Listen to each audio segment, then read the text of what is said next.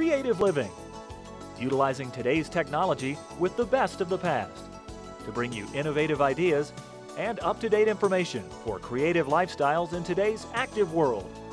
With your host, Sheryl Borden. Welcome to Creative Living today. We're going to learn how to make some vintage paper crafts. We'll learn how to oven dry tomatoes and show how to tint fabric by using crayons.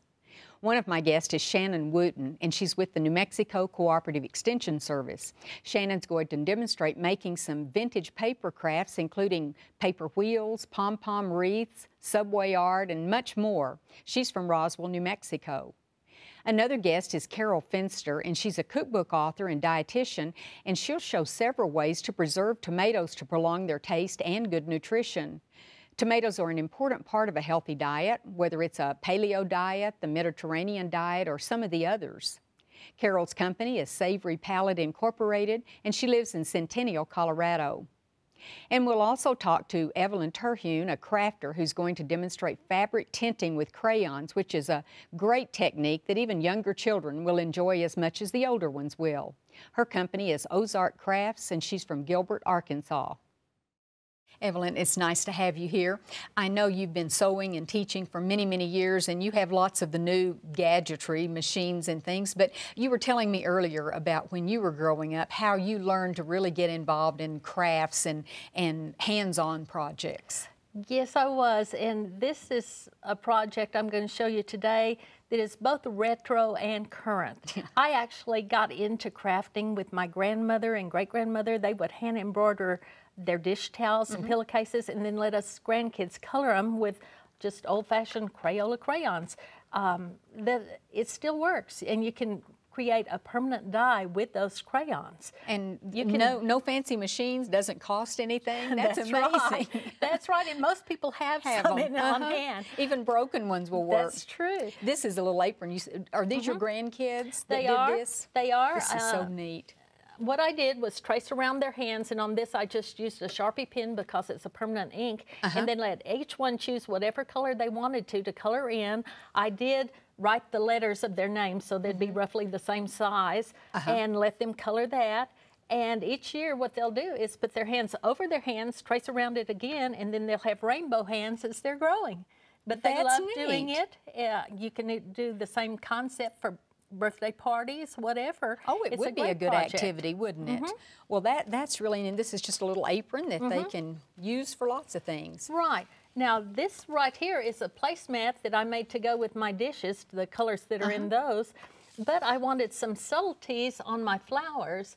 What I did on that was just tint my fabric with crayons so that I could get that subtlety. I knew I was going to outline it with my sewing machine, just stitching it down. You can see that. So I didn't worry about edges too much, and I'm going to show you how I accomplished that. Okay. I tend to like prints because it gives me a little texture, and I'll just make a tulip because they're very simple. And you know, for those of us who aren't artistic, I know you are, but kids' coloring books, cookie cutters, things like that are so good to use as patterns. Absolutely. Now you can see I've drawn on there, and I tend to, in the corner, test my crayons that I'm going to use just to see what the colors do. If I want light, I'll get a white, put some light in the middle, and then I'll go ahead and put some other colors around the edges. I like the main color to show through pretty well.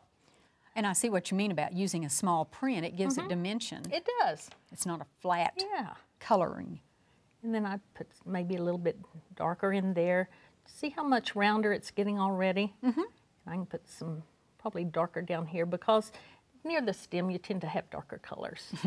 Okay, and then back behind I would come in with a purple. Hope I'm not drawing in front of what we need to show here. No, that but looks can good. you tell what I'm doing there? That's all I'm going to do right now. You get the effect. I don't think I need to do the other two leaves. But the important trick here is now we need to heat set this. And to do that, I need to grab a couple of paper towels. The reason we use paper towels is there is wax with the color in here. You want to keep the dye on the fabric, but not the wax. Good point. So I've got a hot iron here. Now, are you using steam or dry, or does it matter? It doesn't really matter, but I put it down for about 10 seconds, and I don't want to iron it like this. If I had a big space, I'd just move it and press again. And Just any lift. excess would come off on my paper towel. Not the iron, You too. can see there's a little bit, a little hint of it right there. But I've got my nice permanent color right there. And then it is washable then after you set it? And then I would, when I had this heat set, I would fuse it to my fusible, put it on my project, and then proceed like you normally would. And it has a lot more texture than if I just drawn the flower itself and then put it on just with thread. And I can see this little bit, this is the same pattern. It is right exactly here, the same pattern. fabric. Same fabric. Well, it's fun, and I still think it's fun to go back and do some of these crafts that we did learn when we were kids and pass it on to our kids and grandkids. Yes, and this is one of those projects that kids can be really proud of. They can take something that they've done, they can draw. Let them draw a dinosaur or whatever they want to draw, and take it in as a gift to Granny or to their homeroom teacher, whoever, and they feel accomplishment. Feel proud of it. Well, I think this is great. Thank you so much for showing us this easy Well, craft. thanks for having me today. I appreciate it.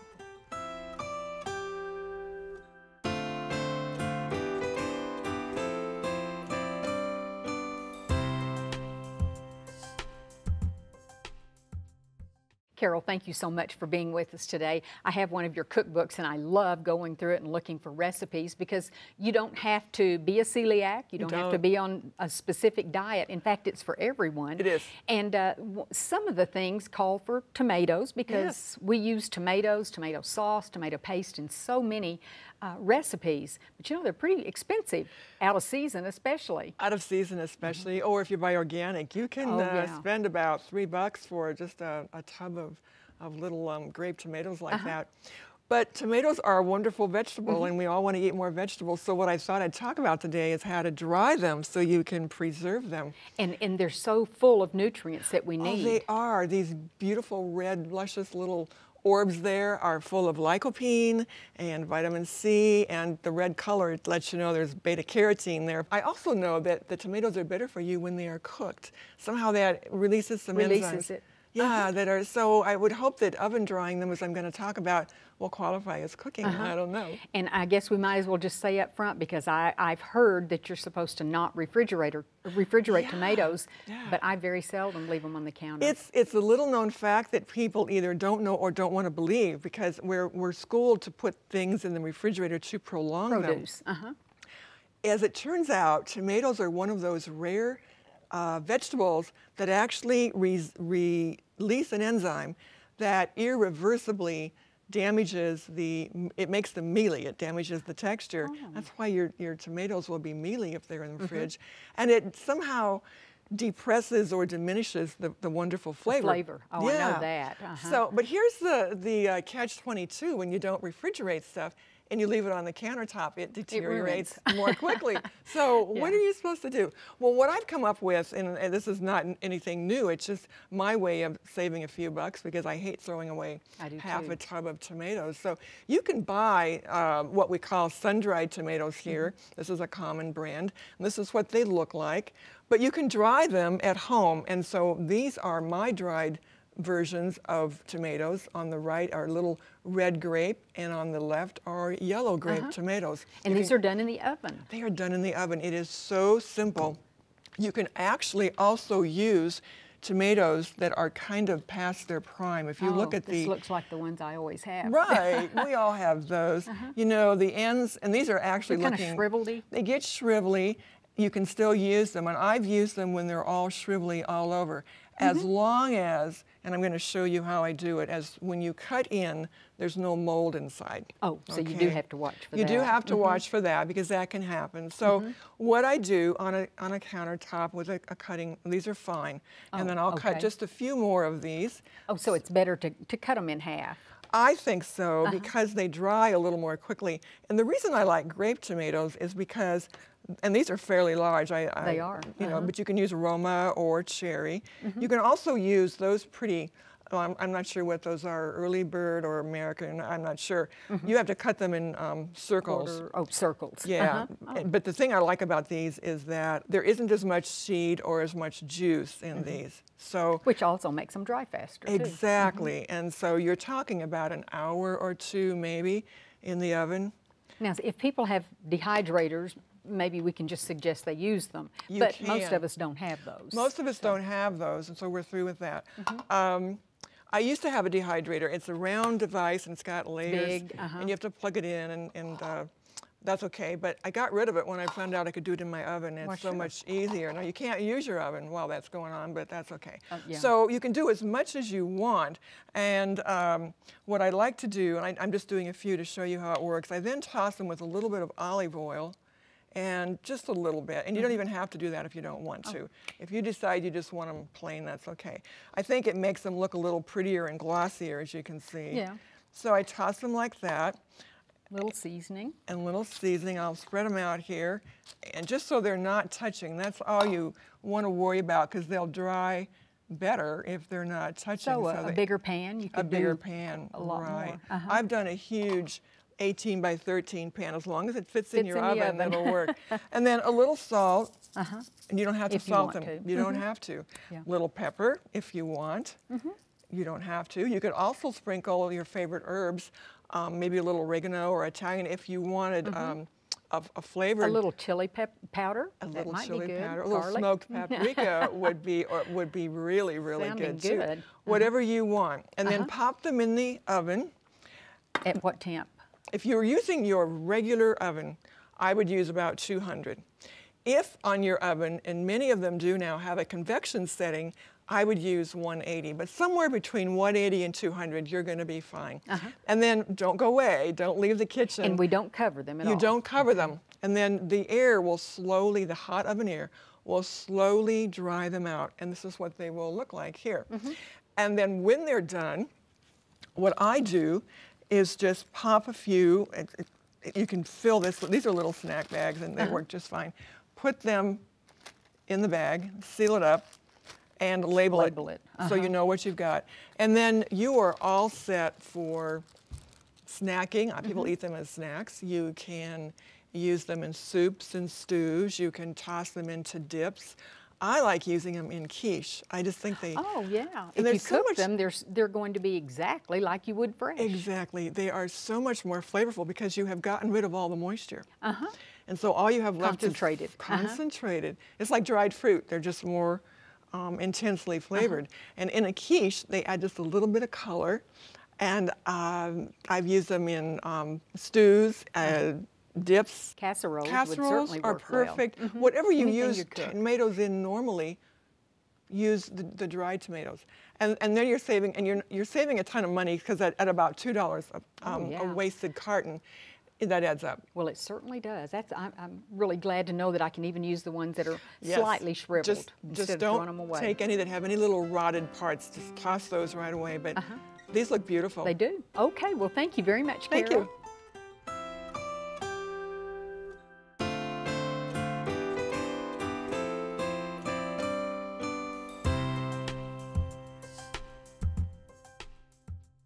Shannon, thank you so much for being with us, and you're going to show us lots of things that are quick and easy to make, and I'm sure you look all year long for new and exciting ideas, don't you? That's right. We have an annual Christmas show, so I'm always looking for crafts that people can do, everybody can do. They're not very hard to put together. There's supplies that we have at home, and they can just get started.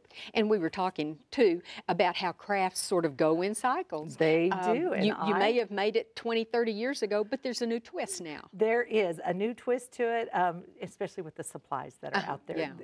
There now. We've got some recycled ones, old crafts, and then some new crafts. Some new ones. Yes. Well, let's start out with these coffee filter wreaths. And I have to tell you, I couldn't really picture that these were going to be this pretty. That's right. That's right. We wonder that well, when you thought of coffee filter wreaths, you thought, oh, that's a craft that looks like a craft, maybe. Right. And this one doesn't. It's very elegant. Very elegant. This is the coffee filters. That's the tan coffee filters, and then we have the white, or the kind of the off-white coffee filters, and they're just you've embellished put some glitter with on ribbon and maybe a few flowers, ornaments. Oh, I like this. I just now realized. Yes. They're so pretty. Okay, so you're going to show us how. Right. Well, what you're going to do, you're going to start with some type of frame, and this is just an example of maybe Paper plate. Paper plate. I probably wouldn't suggest the styrofoam, but this is what I had at the house. So, a paper plate, you're going to cut a circle, and that's your back of your frame, or you can use a hoop. something that you have that maybe you're not embroidering anymore and you're just going to use a hoop, or you can start with a grapevine wreath or a styrofoam wreath, something like that. So you need any type of base. This is the base. Then you're going to take the coffee filters and now, even a big one like this starts on something this size? Yes, yes. I will show you this one. This one is actually kind of one of the grapevine wreaths. And it'd be a good way to recycle some of those wreaths that don't look too good now. Right, that you're taking apart and you want to do something different. So what you're going to start with, you've got your base, and then you're going to have coffee filters, and probably the hardest part is getting the coffee filters apart. So you're going to take them. And there's two ways you can do this. You're going to fold the coffee filter in half, fold it again, and then kind of make a little flower out of it. Or another way that you can do this is you can some type of pin, and you're going to poke in the middle, and you just wrap around. And then you have a flower there. That's fast. And you attach it to your base with hot glue. And if you're using styrofoam, you definitely want to use a low temp glue gun. But you're going to go in rows. And there you have the coffee filter wreath. And so how many times did you go around it? Well, it depends on the size of the base, but it's going to take about 300 coffee filters. 2 to 300 coffee filters. So you can't drink coffee during that time because you're using. That's right. All right. Well, that's interesting. And now show us this ornament. This next one is the ornament. It's called the paper wheel. And they can be hung on the tree. You can make them any size. And I have to tell you, I saw these paper wheels, and my daughter got married a couple years ago, and I hung Chinese lanterns down from a candy bar. That's what it looks like. Why didn't I do the paper wheels? They would have been in the colors I wanted. I wouldn't have had to spray paint them. But what you're going to do, you're going to take scrapbooking paper.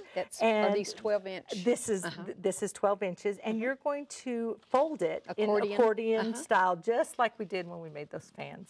And so you have that, and then once you're and how many sheets will it take? It's going to take 3. 3 sheets. It's going to take 3. And you don't need to attach them to start with. I mean, we'll fold all 3 sheets separately. You're going to fold all 3 sheets separately, and I'll go ahead and just kind of finish this one. Oh, okay. And then you're going to fold it in half. Okay. And then you have 3 of these, and you start stapling the ends together. Like this will staple here. And there you have all 3 of them. Do all 3, right? That's so they're sneaky. all I can't see stapled. where you staple. Oh, here it is. There you go. Yeah, it's hard to tell. And you can punch a hole at the top, attach it with some ribbon, and I think I like when you put something. That's right, something in the middle to cover your. You could even stack 2 of these together. You could stack 2 together, and they could go on packages. They could go on the tree. You could decorate a wedding for them. And I think it's endless. And I noticed this was like music sheets, and you said it was just old music sheets. Right. It was old music sheets, and if you have any of your stamps that do the borders, punch the edges on them, you can do that. You can use your decorative scissors to give you a different look.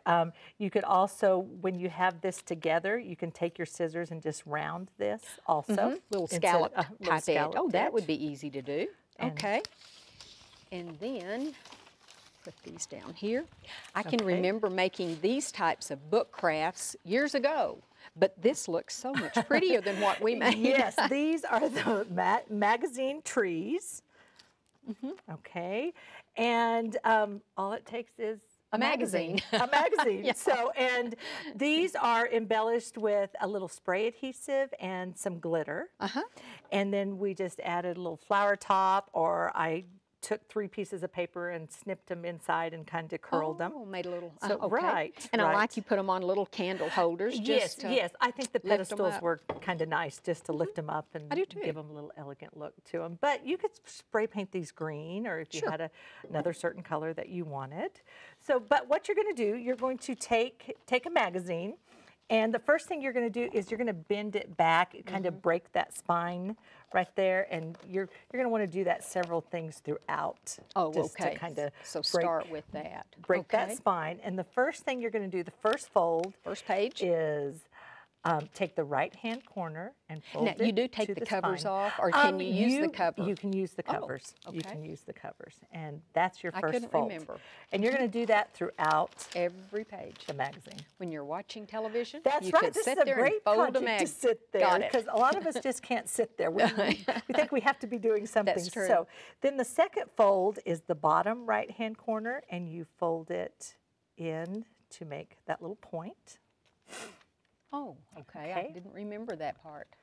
Okay, and then what you're going to do, your last fold is to fold it towards the spine again. And you just keep doing that. And those 3 folds are all you do for the whole magazine. That's all it takes. Your first here's a fold is cover. towards the magazine. Yeah. Then your second fold is the bottom up, and then folded towards the center. Okay, let me And look there- at that one more time. I see now why that you do that second one. So fold it toward the spine, then fold the bottom up, Right. then fold the whole thing over. And then that makes it stand And up. that makes it stand I up. see. And there, Wow. and there you have it. And you would just keep continuing. This is the second fold right here. So if you wanted to look like that, you could go with that. Oh, But okay. but by folding it yeah. up, that gives you an even edge at the bottom. I see, yeah.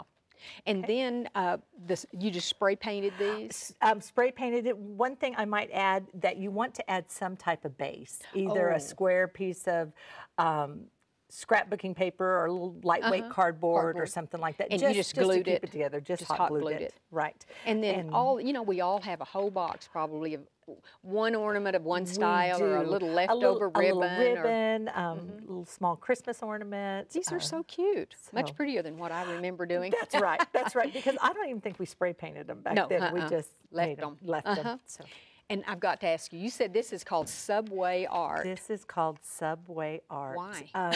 Well, you asked what Subway art is. It's kind of those signs, maybe, as if you're in a subway. I've never been in the subway, or if you're driving by, you have to see a sign, but you have to read it rather quickly. So these are just words put together.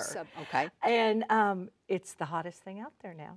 So what you're going to do, you can do this on your computer. All you need is a computer, a printer, and some type of program, a Word program or Publisher or something like that. But what you do is you use text boxes. I don't know if you're familiar. Yes.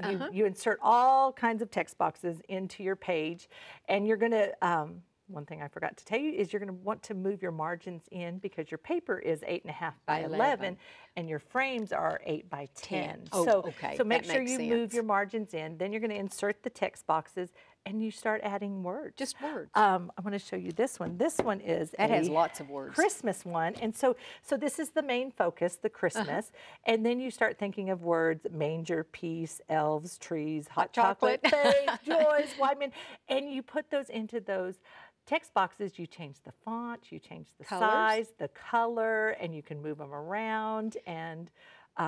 And I bet you this is an old frame This you is an have old had, frame. because I have That's one right. just like That's it. That's right. That's right. This is a neat way also for a baby shower gift. You could start with maybe the baby's name in the middle, and then add sugar. Like Catherine, you could add sugar and spice and everything nice, and just Well, for a wedding shower, a work wedding their shower names with and their the last dates name and the values and things they like to do. What a and, neat and that kind idea. of thing, and very inexpensive. You just print it on some cardstock paper, or you could put it on scrapbooking paper and frame it up, and you have a nice original That is gift. just amazing. Subway art. I just That's like the right, name Subway of it. art. Thank you very much, Shannon. I Thank sure appreciate it. you. I hope you enjoyed the show today. Next time on Creative Living, we'll learn how to make frilly fringed flowers, talk about turkey as a breakfast option, and discuss meditation. One of my next guests is a designer and crafter, and she's going to demonstrate making fun flowers using a combination of fabrics, wool felt, and a special brand of scissors to do all the fine cutting.